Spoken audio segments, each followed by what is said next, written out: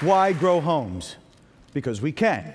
Right now, America is in an unremitting state of trauma, and there's a cause for that. Right? We've got McPeople, McCars, McHouses, right? As an architect, I have to confront something like this. So what's a technology that will allow us to make ginormous houses? Well, it's been around for 2,500 years. It's called pleaching, or grafting trees together, or grafting inosculate matter into one contiguous vascular system.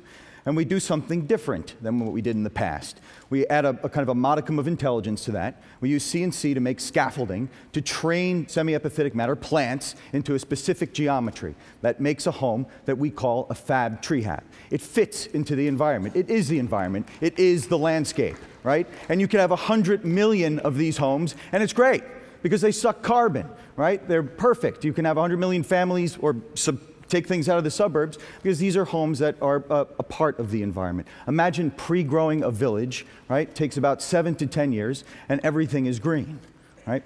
So not only do we do the veggie house, we also do the in vitro meat habitat, or homes that we're doing research on now in Brooklyn, where as an architecture office, we're the first of its kind to put in a molecular cell biology lab and start experimenting with regenerative medicine and tissue engineering and start thinking about what the future would be if architecture and biology became one. So we've been doing this for a couple of years, and that's our lab. And what we do is we grow extracellular matrix from pigs. We use a modified inkjet printer, and we print geometry.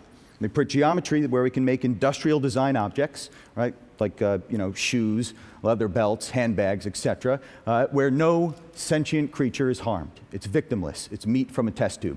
So our theory is that eventually we should be doing this with homes. So here is a typical stud wall in architectural construction, and this is a section of our proposal for a meat house, where you can see we use fatty cells as insulation, cilia for dealing with wind loads, and sphincter muscles for the doors and windows.